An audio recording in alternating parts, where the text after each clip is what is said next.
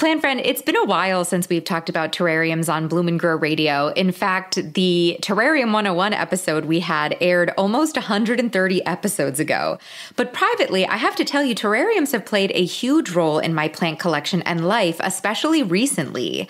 A couple of months ago, I created a good luck terrarium to bring into the recording studio to record my audiobook for Growing Joy, The Plant Lover's Guide to Cultivating Happiness and Plants.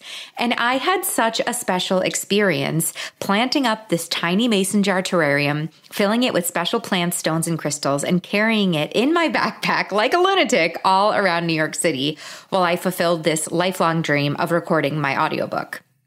And I think that's what terrariums can do for us. They obviously encapsulate our plants within the confines of the vessel, but they do so much more. They can capture a feeling. They can capture a sense of specialness that a simple potted plant just can't do. We can create entire worlds within a terrarium and even ecosystems that we can escape into for a mindful moment and use to amplify our passion for plants.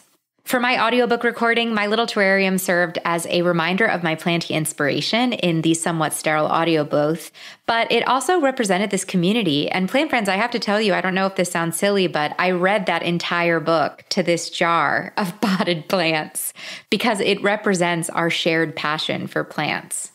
But here's the thing, plant friends, terrariums come with a whole separate set of care instructions, requirements, and if you want to get into the whole vivarium and paludarium space, which we dive into today, you have to learn how to deal with bugs and animals and creating an ecosystem that everyone can thrive in.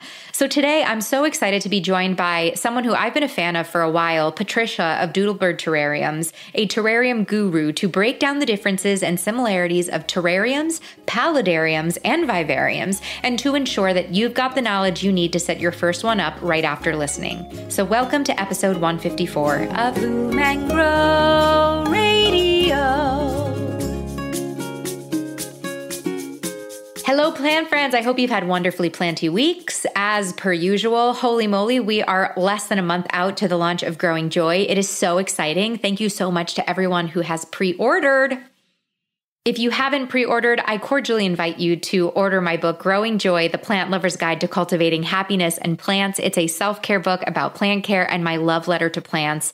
Now that we're really into the growing season as well for you outdoor gardeners, this book is a perfect accompaniment to your growing season, and you can use the 60 plus practices outlined in the book to enrich your gardening experience and hopefully bring more smiles to your faces. So like I said in the intro today, this episode is all on terrariums, paludariums, and vivariums. So this is like terrariums 2.0 for people. There's a lot of confusion about what the difference between terrariums, paludariums, and vivariums are. And today, me and Patricia are going to dive deep into the differences, the similarities, and how to set up all of them. Her book is absolutely incredible. We're going to link it in the show notes. I've referred to it many times in the last couple of years. We have so much to cover, so let's dive in. Patricia, welcome to Bloom and Grow Radio. Thank you so much. I'm happy to be here. I'm so excited to have you today because your publisher reached out to me and sent me your book whenever it was published. And I didn't really think twice about it because I wasn't building a terrarium. But when I got your book and leafed through it, I was so blown away at the level and intricacy of the terrariums that you build. But it's very funny. I find myself going back to your book many times for different things. Like when I was writing my book, I remember going to your book to look at the way you explained the water cycle and kind of the science that you broke down in your book, because it's technically for kids. I feel like the way that you write is really like easy to understand. And so I've used your book as a resource for the last couple of years. So thank you. That is pretty much the best compliment that an author can get. Yes, right. So thank you so much. Yeah, that makes me really happy. Yeah. And, terrariums are such a popular topic in the plant world. We had a Terrarium 101 episode many years ago, but I have felt like terrariums, paludariums, vivariums have really expanded in the last couple of years. And frankly, I personally didn't know or understand the difference between terrarium, paludarium, and vivariums and the only reason why I realized it was I did an episode on aquatic gardening about fish tanks, and I posted some photos, and listeners corrected me saying, oh, that's not a fish tank, that's a paludarium, or you're posting a photo of a vivarium. And so that, led me on a Google search, and I realized that you were the perfect person to discuss this topic with. So before we dive into all things vivarium, paludarium, terrarium, let's talk about Patricia for a minute. So can you let us know how you became the plant lady you are today?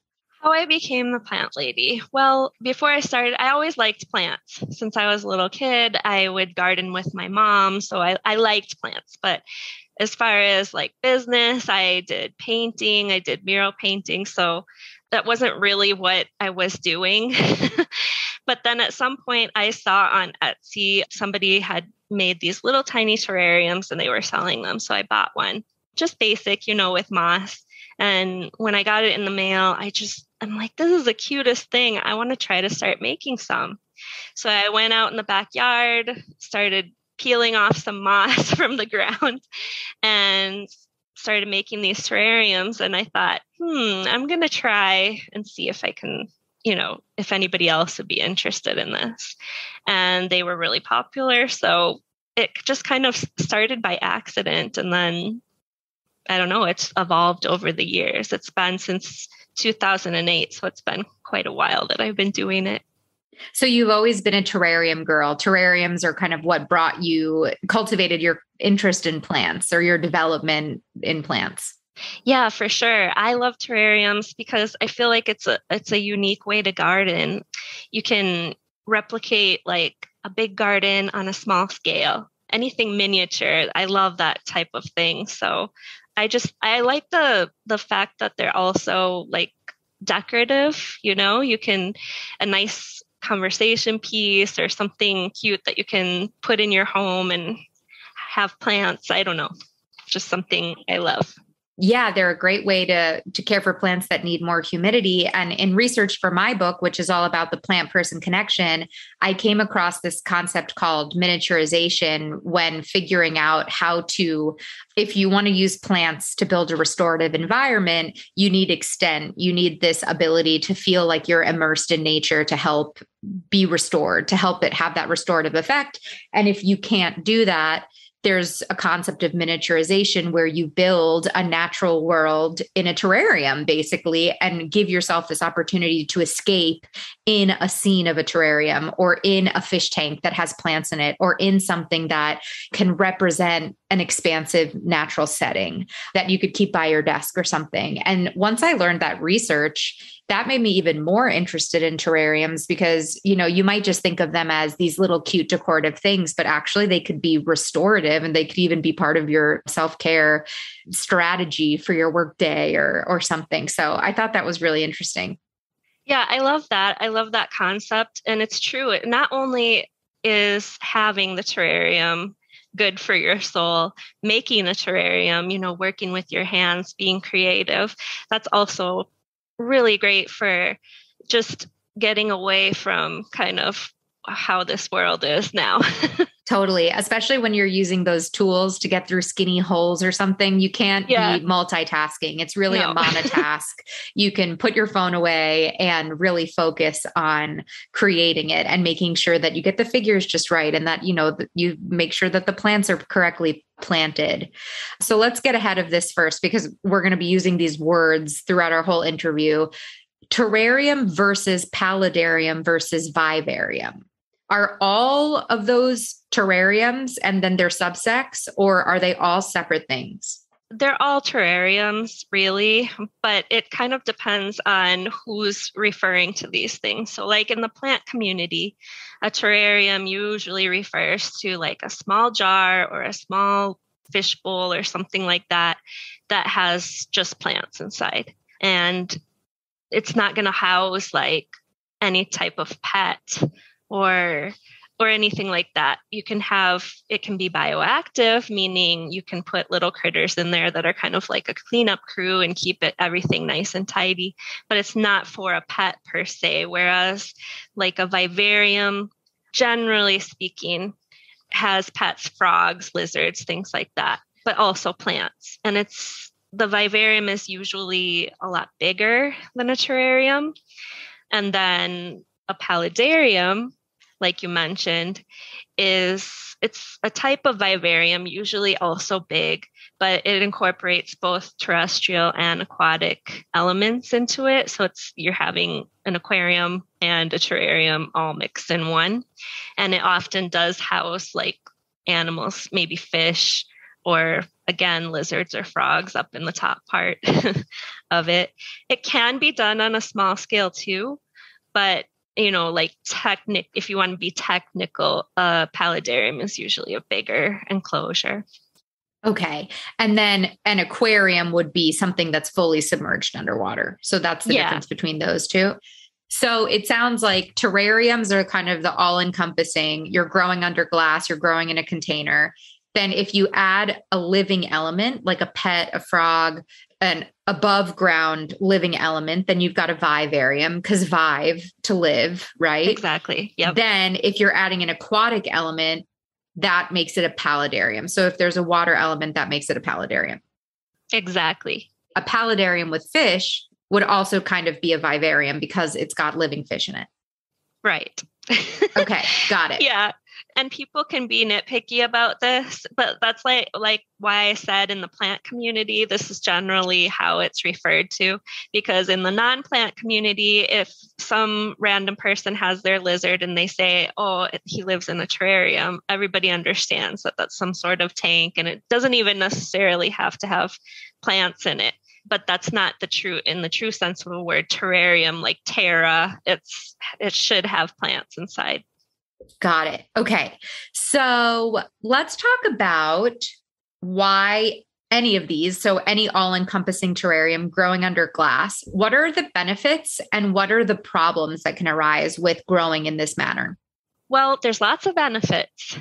One of the benefits is, like in a terrarium, you get to house plants that you might not otherwise be able to keep in a home. And that's because most of these plants, these miniature plants, they usually need high humidity. And that's why you don't see them in the stores. If you were to try to grow it as a house plant, it would die very fast because we have heating, we have air conditioning, and that dries out our air right away. So one of the main benefits is being able to grow really cool plants that you might not otherwise be able to grow. And the issues that I see most commonly in growing in a terrarium setting, well, the first one would be mold. That's the most common because it's a warm and humid environment, and it's perfect conditions for mold to take over. And what happens in such a small environment is that's exactly what it does. It takes over and it can start to eat away at your plants, and you don't want that. So you can avoid that by not using biodegradable items in your terrarium. So for example, sticks, leaves, pine cones, things like that, they're going to decompose very quickly. And mold's job in nature is to decompose things. So you're going to attract more mold that way, and it can get out of control quickly. So don't use those things, especially in the small enclosed like jars. If it's in a vivarium, usually there's some sort of like airflow coming through. Those things would be more okay in that situation. But one important aspect of keeping your terrarium healthy and combating mold at the same time is making it bioactive. And like I mentioned before, what that means is just adding little creatures, little insects. Of course, they're probably technically not insects, but their main food source is mold or decomposing matter. So two of them that are used most commonly are springtails, which are really teeny tiny, and isopods, which are a little bit bigger. I don't know if you have seen roly-polies around your house. Those are isopods. And so they can go in there and they like to eat on decaying whatever. So do you buy their larva and put the larva in the terrarium before you seal it? If you have the travel bug, if you dream of seeing the cities and plants of the world, I have a great podcast recommendation to add to your listening roster, plan friend. It's called Women Who Travel from Condé Nast Traveler, and it's a podcast for anyone who loves to explore places both close and far from home. Join host Lale Arikoglu, who has a particularly delightful voice and British accent, each week as she shares her 10 years of experience as an endlessly curious and passionate global journalist, as well as the stories of self-identifying women travelers from around the globe. Though travel and adventure has historically been publicly claimed by men, Women Who Travel creates a space for anyone excited about global issues and traveling. From the depths of the Patagonian wilderness to walks through Europe's oldest cities, Women Who Travel immerses you in the travel experience, featuring sound from around the world alongside guest interviews and listener-submitted audio diaries. This tableau of sound brings the inspiration and joy of this community of travelers to wherever you're listening from. Women Who Travel is available now wherever you listen to podcasts.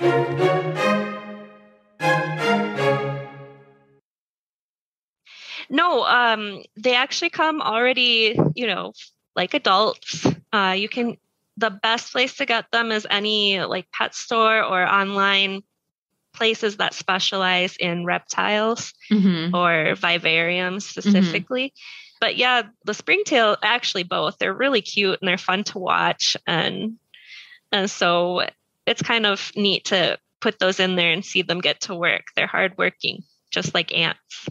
That's so cool. It's interesting. We just did a carnivorous plant episode, and our guest Damon from California Carnivores was talking about how carnivorous plants are overlooked as a fantastic fungus gnat mitigator because the fungus gnats stick to the sundews, their sticky leaves, and that's a great way to deal with a fungus gnat infestation.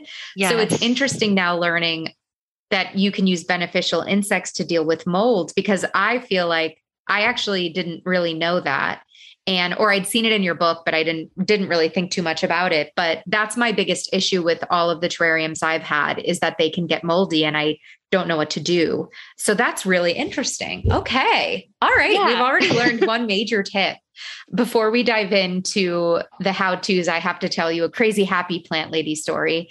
I was a professional musical theater performer for the last decade before I took Bloom and Grow full time in the pandemic. And I was getting some anxiety around auditions.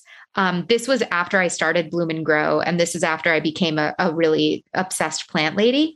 And I had a life coach recommend if plants are what's bringing you joy, bring plants to an audition. Like, can you bring a plant in your purse to the audition with you? And I was like, that sounds insane, but I'll try it. I was like, at that point, I'd try anything. So I made a terrarium after my first terrarium episode with a cutting of a watermelon peperomia that I had. And it was so simple. It was a jar. It was one of those, ball jars with soil and one cutting of a peperomia. It wasn't extensive at all. And I had its little lid, and every audition I had, I would stick this little terrarium in my backpack or in my purse and have it in my backpack before I went into my audition. And it just would make me giggle that I had this crazy, weird secret that I had a plant in my backpack. I think that's great. That makes me so happy. Yeah. So I would say another benefit of terrariums is that they could be portable. True. They can be. Yeah. If you travel for work, if you're traveling a lot, if you miss your plants, you can just throw them in a jar and take them with you. Okay. So let's dive into general setups. Is setting up all three of these types of terrariums the same, or do they require different materials and setups? Yeah, they really require different materials, and it kind of goes in levels. So the easiest one is going to be a terrarium, and then the step up from there is a vivarium, and then the paludarium kind of has even more things that you have to consider. Okay. So why don't we work our way through each of those and discuss setup and general care? So let's start with terrariums. And obviously you have a fantastic book we'll talk about. I've already fangirled about it. That really walks you through. The thing I love about your book is that you have these different terrarium setups, and then you walk us through with photos of what I'm assuming are your kids maybe doing these projects together, but you give great step-by-step instructions with visuals. But we could talk about like general overview setup. So yeah, basic terrarium need to know. Give us the scoop. Okay, well, the scoop is for materials, I'll tell you what I use the most. I use tongs. So these are aquarium tongs. They're long. They're about 12 inches long. Mm-hmm. And that allows you to get into small spaces without putting like your fat hand in there mm-hmm. and messing everything up. So that's like the number one tool that I use all the time. Secondly, a spray bottle. I like the spray bottles that have the little nozzle that you can change so that it's either a stream or a fine mist spray, because I use it for different things. And I fill that with distilled water. And distilled water or reverse osmosis water, that's not only good for your plants, but it keeps those hard water stains from forming inside the glass, which you don't want because then you can't see inside. And then I use scissors. And I think those are basically the tools. And then like supplies you would need would be obviously the container, the glass container. Then you want to create a drainage layer. So for that, I either use pebbles or horticultural charcoal. And the nice thing about the charcoal, if you use that as a drainage layer, keeps things kind of fresh inside and smelling a little bit better. And then the next thing you'll need is a peat or cocoa coir based soil with something for aeration added. So I usually use perlite or something similar. And that's about it. That's the supplies that you need for a terrarium. Mm-hmm. With terrariums, let's talk a little bit about the wild world of glass containers that you could have, because you could have an open terrarium or a closed terrarium. So what do we need to know for both of those? Okay, so that all comes down to what plants you're going to choose. That will tell you what type of jar you're going to want to get. So I always tell people when you're planning a terrarium, make a list of the plants that you want to use. And then Google or whatever, consult a book that, or whatever it is to find out what are the needs, the growing needs or conditions that plant needs. For example, water, light, size, what is their habitat? If you can find on that list several that go together, then let's say all of these plants are plants that need high humidity. Then you want to choose a jar that has a lid because that'll keep all of the humidity inside. If the plants that you've chosen they like to dry out a little bit, or even if you're doing succulents or something like that, well, then you would want to choose a jar that's open. Okay. And where do you like to source your containers? And I found that like estate sales, you can find the coolest glass containers, sometimes for really cheap. Yeah, I totally agree with like garage sales or anything like that. If that's your thing, secondhand stores often have really cool, like vintage ones that you can't get anymore. So because a vase, how many glass vases do you see at the thrift store every time you go? But that's perfect for a terrarium. Yeah, exactly. So I like doing that when I have the time. Otherwise, if you want a place that usually has a really good selection is Home Goods or TJ Maxx, or they're all kind of the same company. Or what is the other company? Marshall's, my husband's favorite store. He loves Marshalls. So they often have really cool selection and not expensive at all. So I like shopping there. And then of course, craft stores and things usually have glass. Okay. Got it. So those are some good places that you can look, but you could start like I did, literally taking a ball jar from my kitchen and I screwed the, silver top on top of it. And it was so rudimentary. I didn't have tongs, but I used normal tweezers, and I took a fork and I stuck a cork on top of it. And that was my damper to press perfect. The soil down. Yeah. And use what you have. If all you have is the spoons and forks that you eat with, use those tools. They'll work, why not? So. Yeah. I love it. So you walked us through that. Now let's talk plants, because you were saying high humidity versus low humidity. Are there any plants that you don't recommend putting in a terrarium? Any type of terrarium?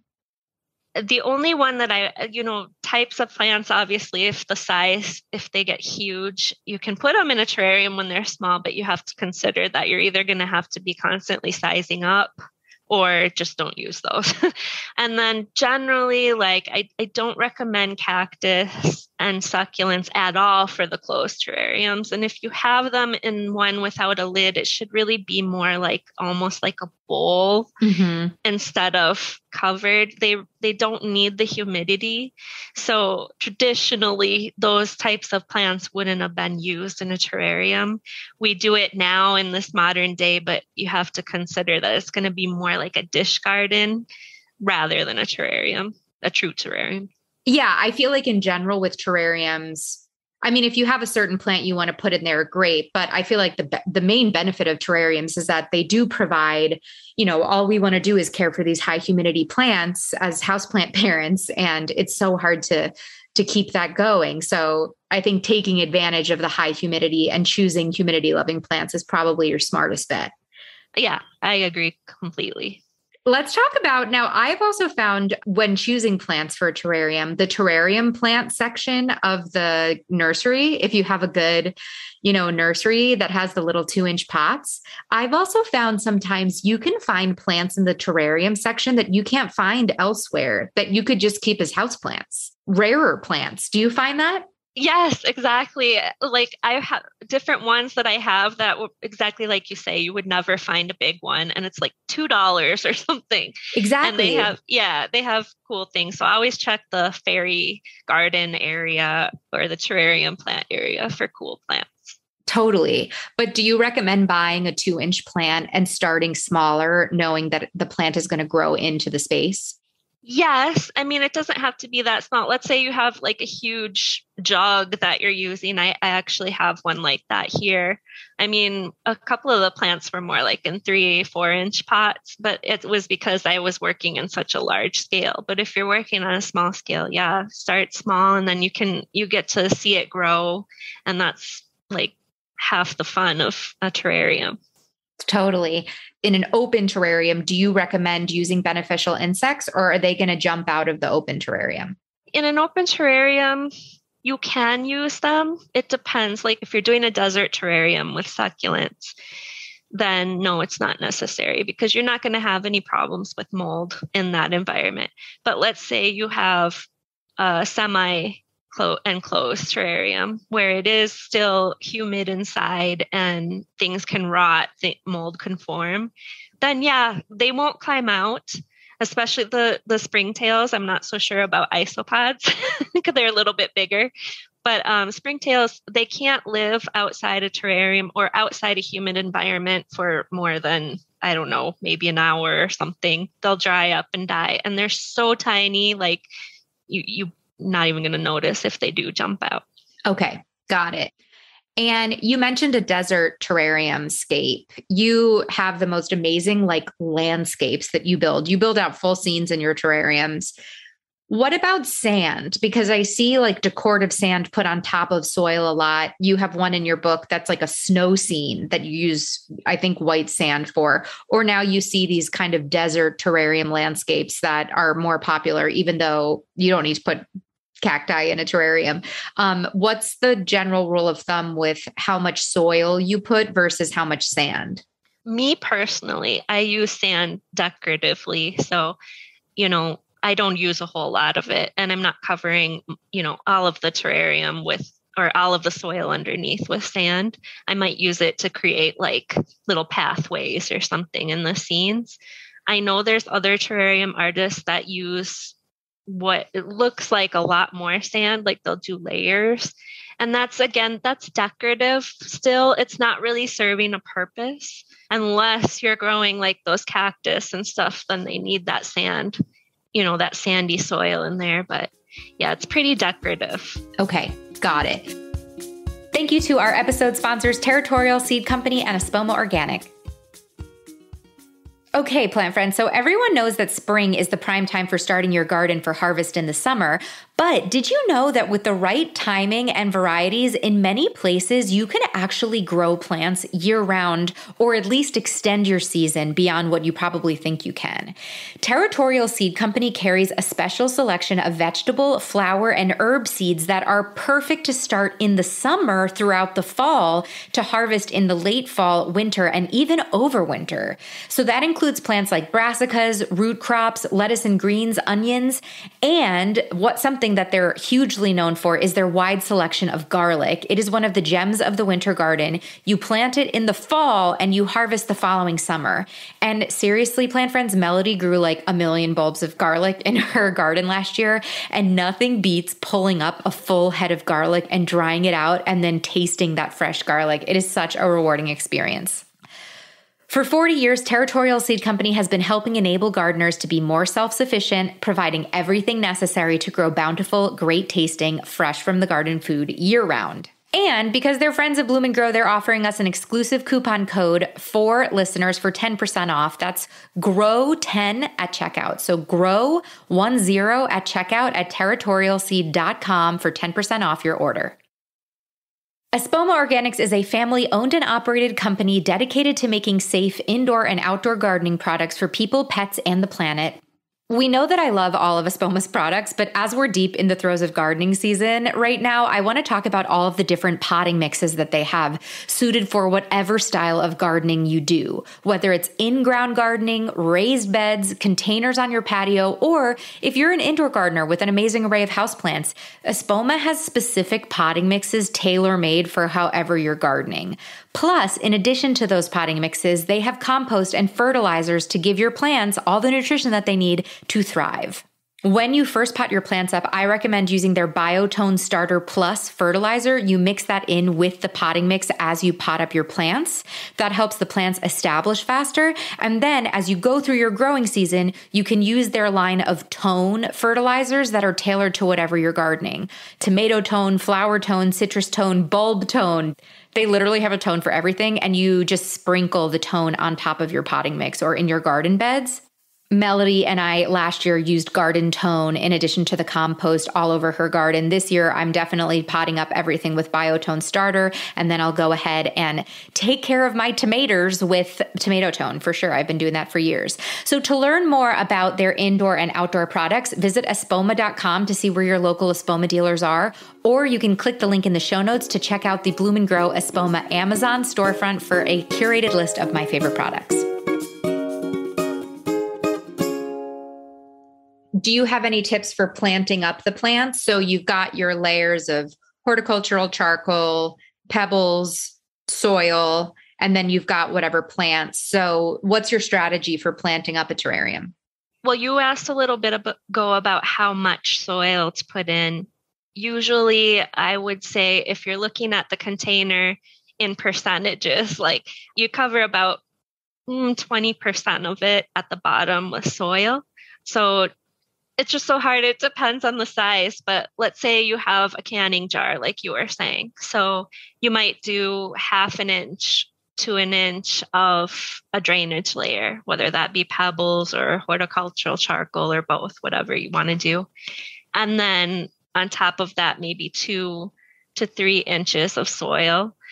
And then you can put your plants in that. So the ratio is less drainage layer, a little bit more soil so that the roots can spread out, for your plants. And then the rest of the space is obviously for the leafy area to grow. Yeah. So is there a minimum drainage layer amount that you recommend? Not really. And that can be, it serves a purpose, but it can also be decorative. You can do something really pretty down there. So sometimes if you're creating something, you want that to show more, you can do more. But it shouldn't be so thin that it's not really going to serve a purpose. The purpose is that if you overwater, let's say the water goes through and goes to that drainage layer down below because there's no hole in the bottom like you would have in a house plant pot. So the water will sit down there away from the roots.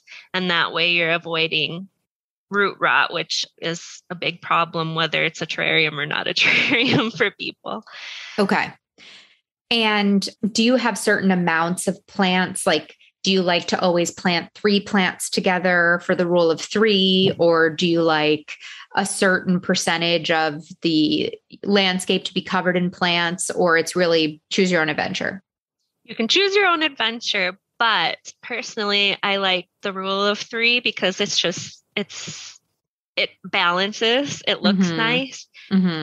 But you also want to consider, like, again, how big are these plants going to get, and can you fit all that in there? So consider that before you stuff too much in there, because before you know it, you'll have no airspace at all. Totally. Okay. Yeah. I know you see these photos of these like old terrariums that were planted in the 70s that are just like filled to the brink with plants, with like pothos that are so cool. But okay, that's very interesting. So let's talk a little bit about watering. What are your best practices for watering terrariums? I promote using distilled water. I mentioned that earlier. And a lot of people kind of hem and haw over that. Well, do I have to? And all this stuff. You don't have to, of course not.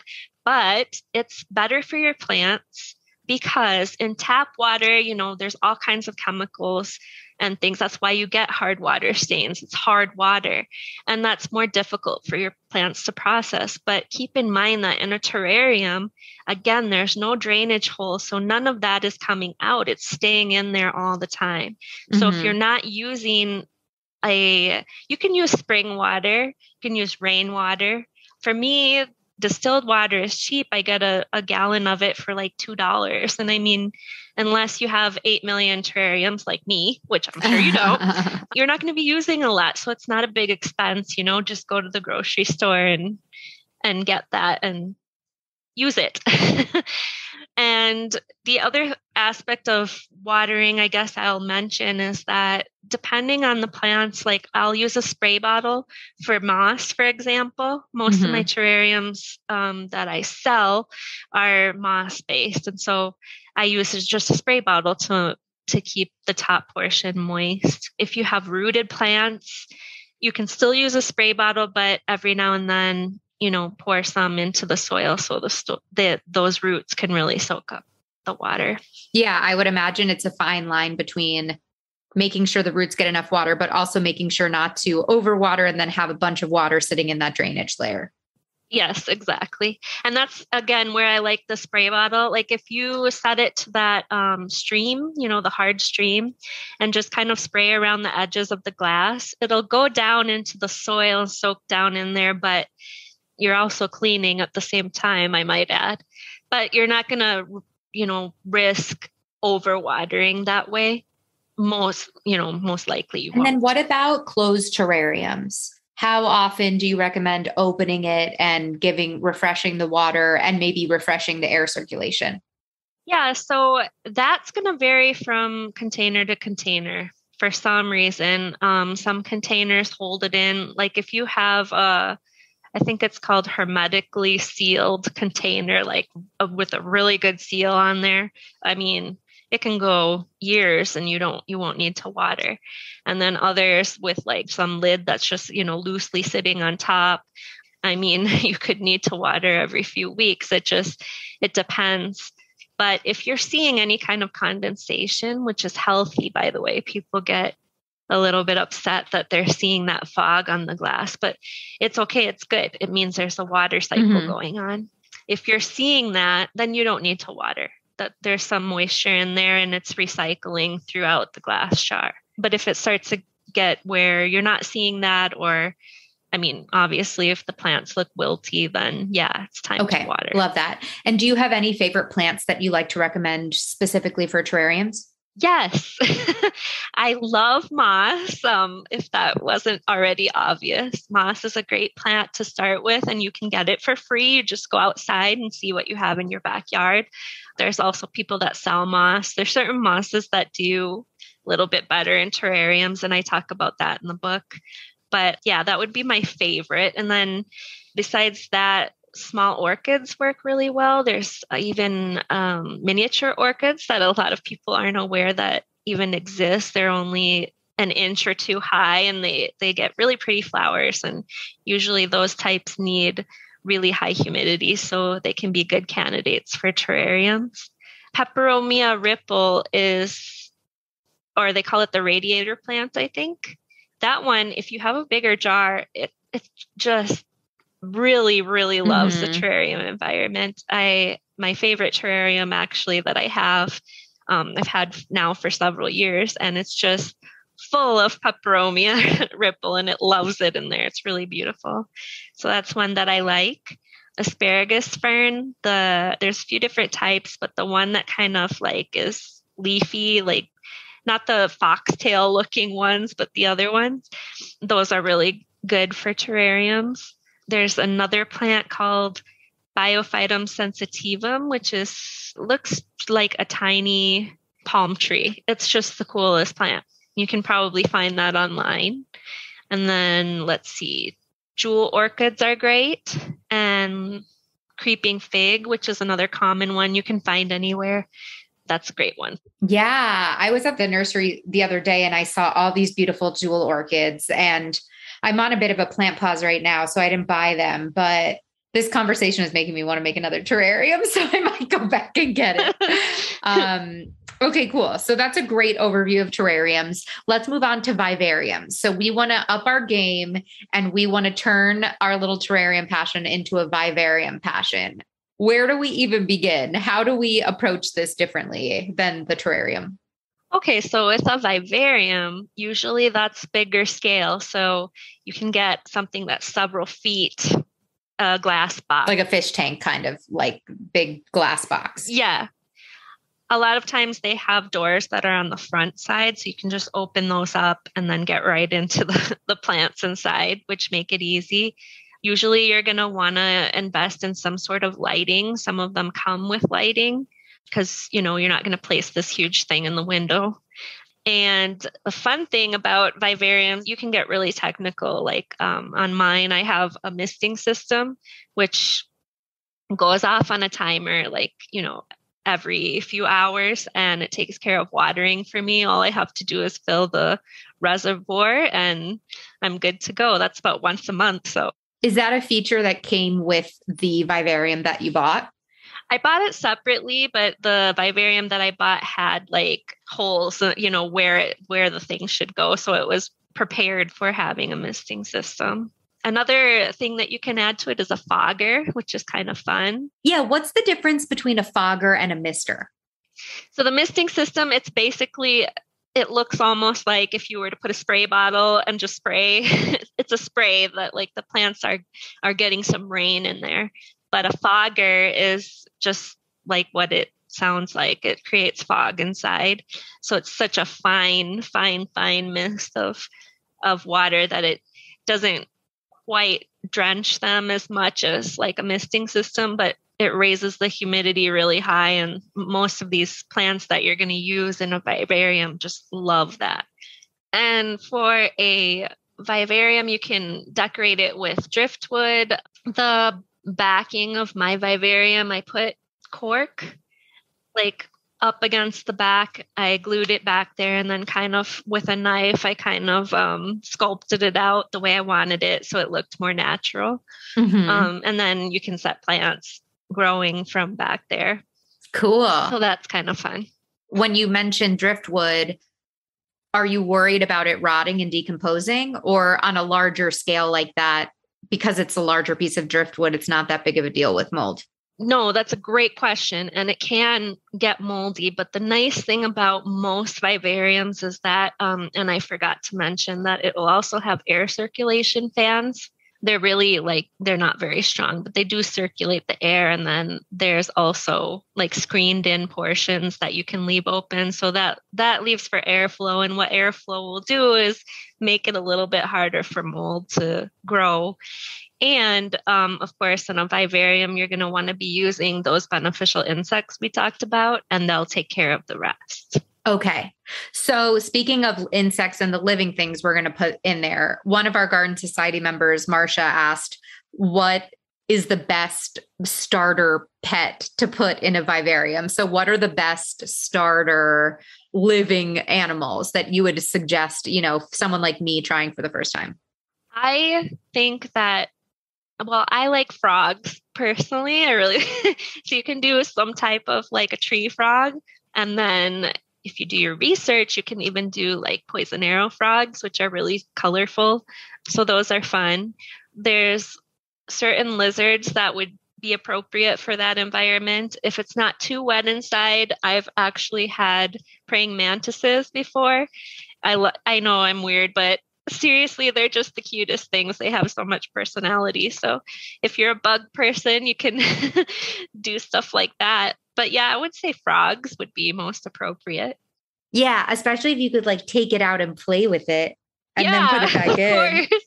Of course. That's so fun. And then what do you do with the excrement of these animals? Are you cleaning it like you would clean a cage, or are you using the excrement to decompose and fertilize the soil? Yes and yes. So you do some cleaning, yes, from time to time, but it also does fertilize the soil and the plants. But the third element in there is the isopods. If you're using isopods, they love to eat the poop. They'll go after it. And so they really are like a great cleanup crew. It's not just mold that they take care of, but they'll take care of less desirable aspects of having a pet as well. I love that too, because it's really kind of mimicking nature. The fact that you're trying to get as much of a cyclical system in place as possible is kind of cool. It is cool. It's cool to learn about. I mean, as kids, we learned about this in school, but I got, when I wrote my book and I had to do some research just to make sure what I was saying was right, that I remembered right. And it was just so cool to learn about it and see it in action. Science is cool. Yeah, science is totally cool. I love that. Okay. What else do we need to know about vivariums?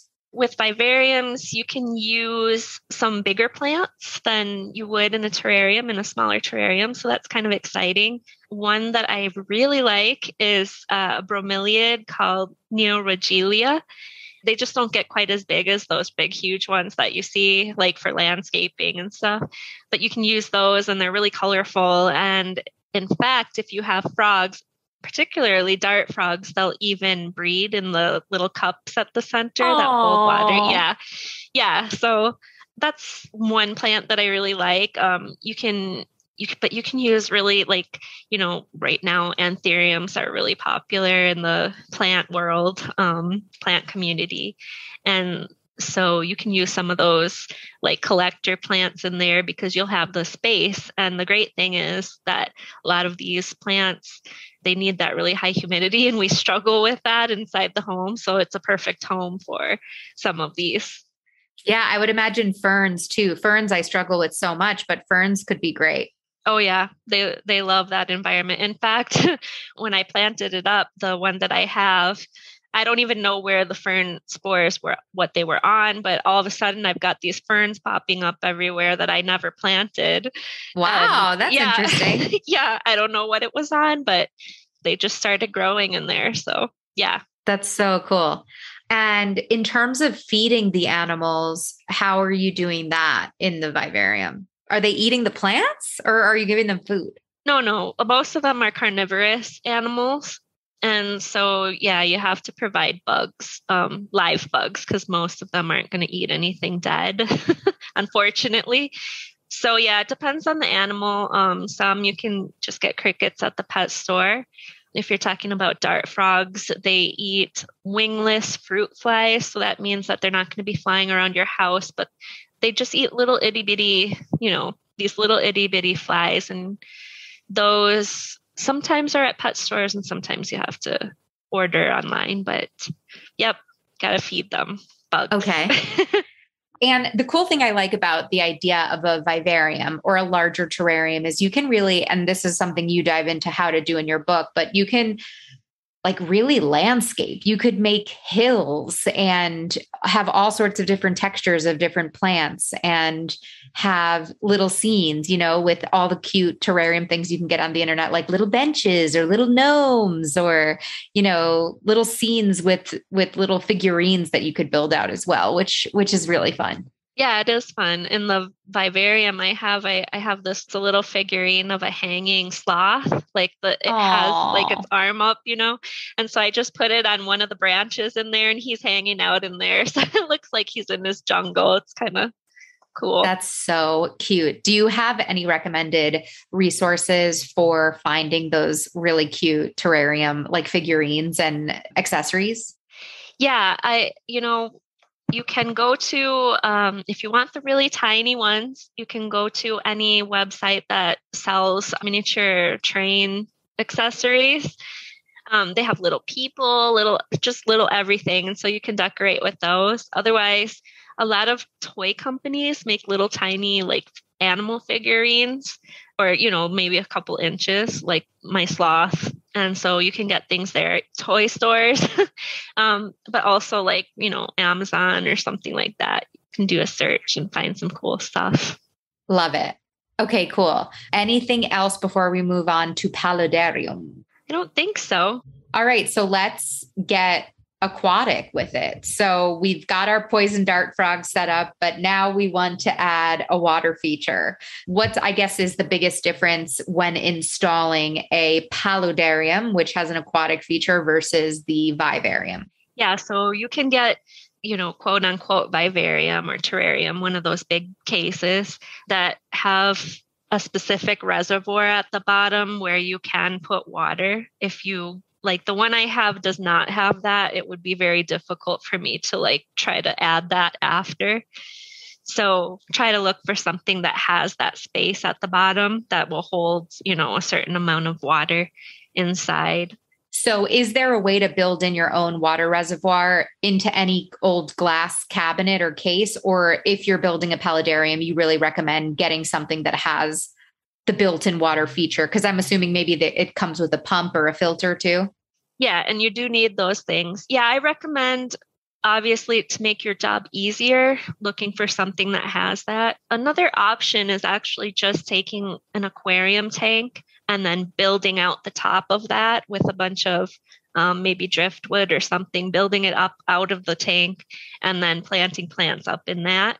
That would be another, technically, it would be called a paludarium as well. Oh, so if you were to if you were to fill an aquarium, stick a huge rock in it to elevate and Yes. get above water and then build something on top of that rock or driftwood, like you said. That's an interesting idea too, Yeah. to have an underwater and an above water setting.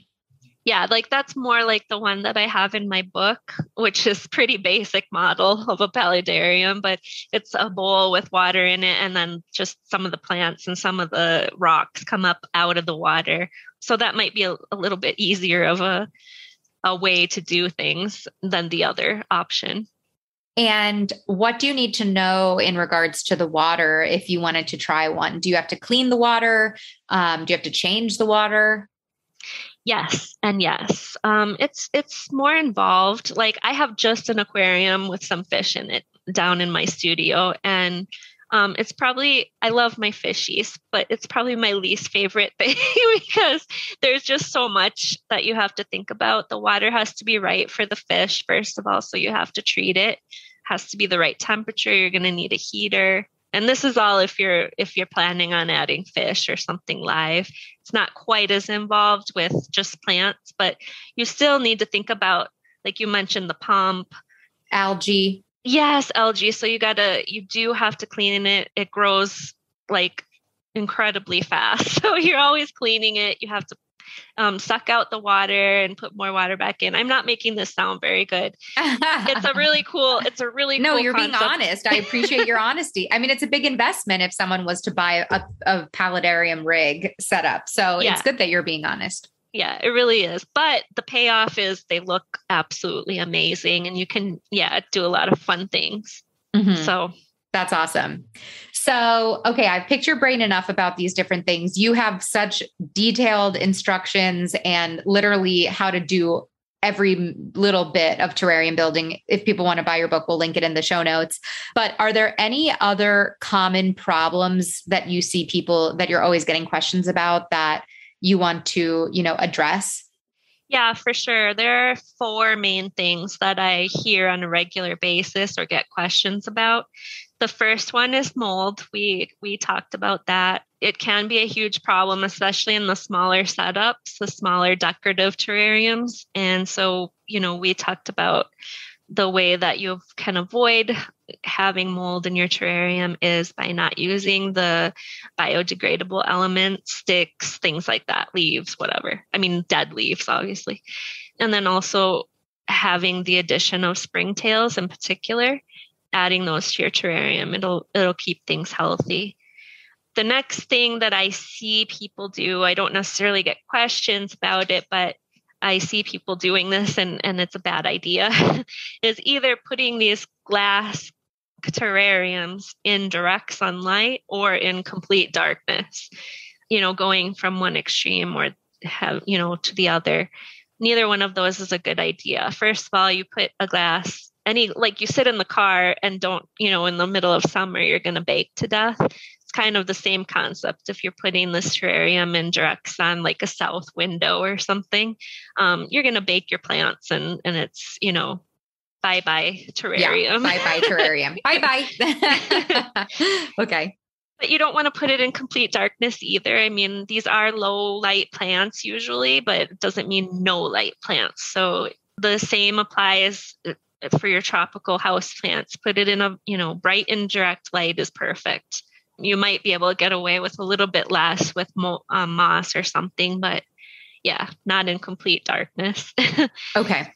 The next thing that I see people run into problem is housing inappropriate plants in terrariums. So they'll do a closed terrarium and then put a cactus in it. Yeah, a cactus or something. Or like Echeveria. Yeah. Yeah, exactly. I see that often, or they'll mix plants that, in nature wouldn't grow together because they have completely different needs. And then, either one inevitably will die and then that can create, mold breaking it down and it just becomes a big complete mess. So really plan out your plants and make sure they're appropriate for the terrarium. And then lastly, the thing that a lot of people think mistakenly is that a terrarium means you don't have to do any maintenance. And while I say terrariums are easy, it's not, without some work.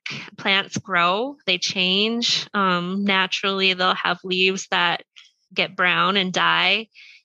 Keep up your terrarium, keep up the maintenance, trim your plants when they start to get a little bit too high. Remove, dead and dying leaves in there. Check on it, weekly, let's say. Just make sure everything's okay. Just don't let things go and think that everything will be fine, because while that could happen, it's not likely. So it's better to keep up on maintenance. I love that. To wrap up, do you have a favorite terrarium that you've built? Yes, I do. That one that I was telling you earlier with the peperomia ripple. In fact, I just posted it. You just posted it on Instagram, right? Yeah, I commented on it. Yeah, I love that terrarium. It's been the easiest terrarium. Like I barely do anything with it. And that peperomia just took over. It is wild. We'll put a picture of it in the show notes. It's it's taken over the bowl or the vessel for sure. Yeah, exactly. So I love that one. That's awesome. Well, I'm not going to ask you to choose which type is your favorite because I'm sure your answer is all. Yeah. But if I can't recommend you guys following Patricia enough because you take terrarium building to the next level. The landscapes you create, the scenes you create, your account is very relaxing to watch because I just love all the photos so much. So, as well as your book. So where can everyone find you? We will link to your book. It's called A Family Guide to Terrariums for Kids. So if you have kids, this is a great book. But if you're like me and you just want to read as if you're a child, they're also great. But where can everyone find you? I have a website. It's doodlebirdterrariums.com. And I also have a blog attached to the website. So not only you'll see things you can buy, but also learn a little bit at the same time with the blog. And then on Instagram, like you said, it's DB Terrariums. And I love to just share like behind the scenes or my plants or my terrariums. So you can find me there as well. It's awesome. And yes, people could also buy a terrarium from you. So on your website, you sell, what are the things that you sell? You sell a pre-made terrariums, right? Yes. And most of them have like intricate little scenes, waterscapes, different things. I also sell a few things that, for DIYers, if they want to make it themselves. I sell a toolkit. So yeah, there's a bunch of stuff on there. And if nothing else, you can go see what I do. Yeah, totally. Well, we'll link out to everything. Thank you so much. This was so informative. Throughout this talk, I'm like, man, I need to make maybe for my book launch, I'll make a Growing Joy inspired terrarium or scene or something. I would love that. Yeah, I want to see that. For sure. So you've really inspired me to get back into it because it's such a precious, fun thing to do and then lovely, lovely thing to have in the collection. So thank you so much. Thank you. Thank you so much, Patricia. Patricia is so awesome. Follow her Doodlebird Terrariums. The photos of her terrariums are unbelievable. I have referenced her book so many times. It's hilarious. She really breaks down like I mentioned in our conversation, she breaks down the water cycle really well. It's a book about terrariums, but it's a great plant care book and it's constantly referenced on my bookshelf. So check her out. All of her links are in the show notes. This was a great conversation. It was really eye-opening. And fun fact, Billy is like secretly really interested in doing a paludarium.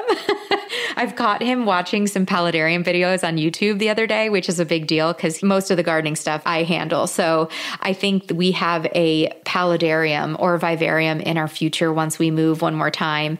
I can't wait to set one up for him. It's going to be so cute. As I'm recording this, I'm staring at the small terrarium that I mentioned earlier in today's episode, the one that traveled with me to record my audiobook. It has since traveled with me to several other press opportunities I've had for Growing Joy, and I plan on taking it on book tour with me, so I always have a planty reminder of this community. And speaking of Growing Joy, plant friends, if you haven't already, definitely pre-order the book. Thank you to those who pre-ordered. Thank you so much for all the support that I'm feeling as we close in on the pub day of Growing Joy. This has been such a roller coaster. I'm having so much fun, and I truly believe that this book is my love letter to plants, and I really hope that everyone leaves after reading the book and cultivates another smile on their face because of it. So, plant friends, I hope that you are thriving and enjoying the throes of the gardening season that we are in if you're in the Northern Hemisphere. And until next time, my sweet plant friends, keep blooming and keep growing. Plant friend, thank you so much for tuning in today. If you like what you heard, make sure that you're subscribed to the show on your preferred podcast player so you never miss an episode. And while you're there subscribing, if you wouldn't mind clicking over to the review section and leaving us a review, that would be tremendous. Reviews are so helpful for the growth of the podcast, so thank you so much in advance. If you're looking for more opportunities to grow as a plant parent with Bloom and Grow content, we have so many fun options for you that I want to tell you about. First off, there is the free Bloom and Grow Plant Parent Personality Test. It's free, it's super fun, and it only takes 3 minutes to complete.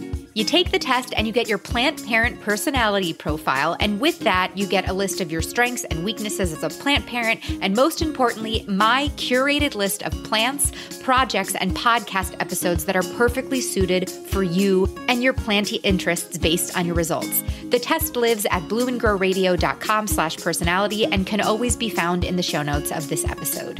Okay, plant friends, here's the really good stuff. If you are looking to really grow and up-level your plant parent skills this year, I cordially and proudly invite you to join the Bloom and Grow Virtual Garden Society, rooted in high-quality education and plant community.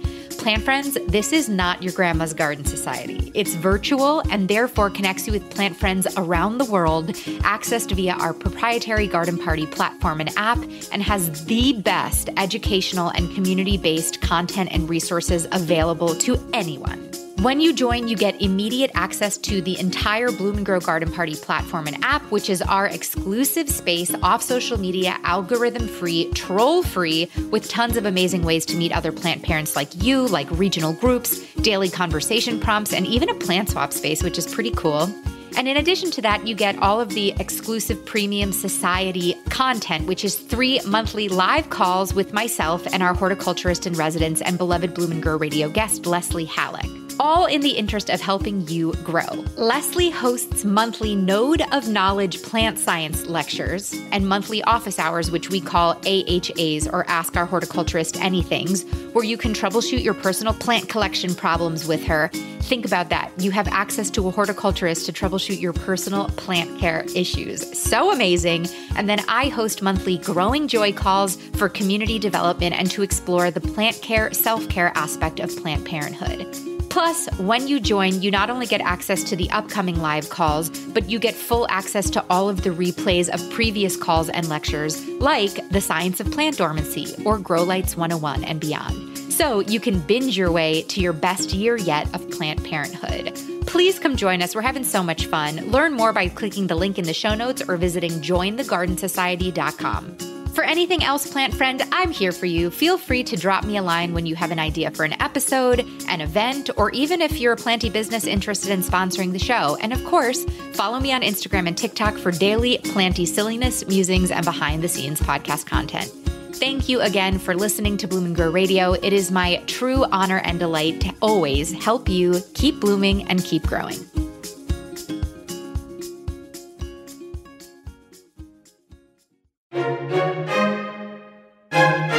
Make new plant friends, propagate knowledge, and grow some freaking joy. That's the motto of the Growing Joy Garden Society app and platform, otherwise known as the plantiest and kindest corner of the internet. If you've been an OG listener or a longtime listener, you might also know this app and platform as the Bloom and Grow Garden Party, but with the rebrand, we've rebranded it to the Growing Joy Garden Society.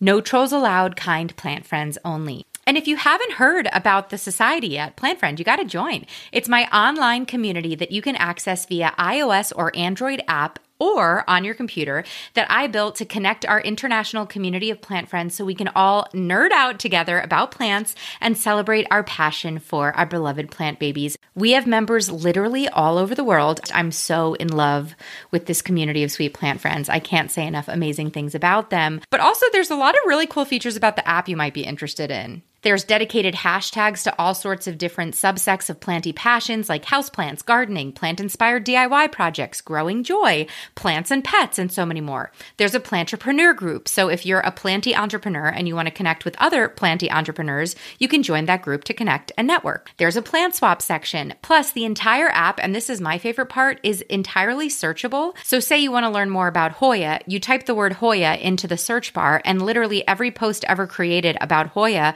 will pop up. So you can click in, see what other people have been posting about Hoya and learn on your own and crowdsource hair information. It's so cool. But last but not least, it's an amazing way to support the show. Your monthly membership not only goes to sustaining the platform, but it also supports my team of editors, writers, and a community manager that help the world of Bloom and Grow keep growing. So come join us. All you got to do is go to jointhegardensociety.com and sign up for the community plan. Once again, you go to jointhegardensociety.com and click the community plan.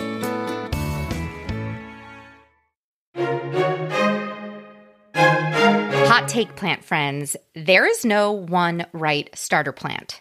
There, I said it. And you know what? While I'm at it, there are also no real plant killers in the world. There are just people who have not figured out their right plants for their lifestyle. This is why I created the free Plant Parent Personality Test, because Plant Friend, I want you to get thriving alongside your houseplants as quickly as possible. So I made this cutie little Plant Parent Personality quiz that's totally free for you on my website to take the guesswork out of building your plant collection effortlessly and joyfully. After speaking to thousands of members in our community, I realized that there are about 5 key plant parent personalities, each one with their unique set of strengths, weaknesses, and a unique set of plants that thrive under their care. For example, a mindful plant parent, someone who wants to engage with their plants daily, use them in their morning routines. If someone gifted that plant parent a succulent and they watered it every day, that succulent would die immediately. However, that drought-resistant succulent is a perfect match for a low-key plant parent, which is someone who travels, has kids, is busy, doesn't have time to engage with their plants every day. They're looking to engage with their plants more like once a week or once every couple of weeks. In addition, obviously, to understanding your light and basic plant care that we provide on this podcast, Happy Plant Parenthood is all about discovering your personality and then picking the right houseplants to go with it. It's that simple. No more stressing over your collection. So what plant parent personality type are you, plant friend? All you got to do to find out is take my free quiz on my website and let me know. You can access it at growingjoywithmaria.com/personality. After taking the test, you'll get an email with a list of plants, podcast episodes, and planty projects that I think would light you specifically up like a full spectrum grow light. So once again, that's growingjoywithmaria.com/personality for your free plant parent personality test results.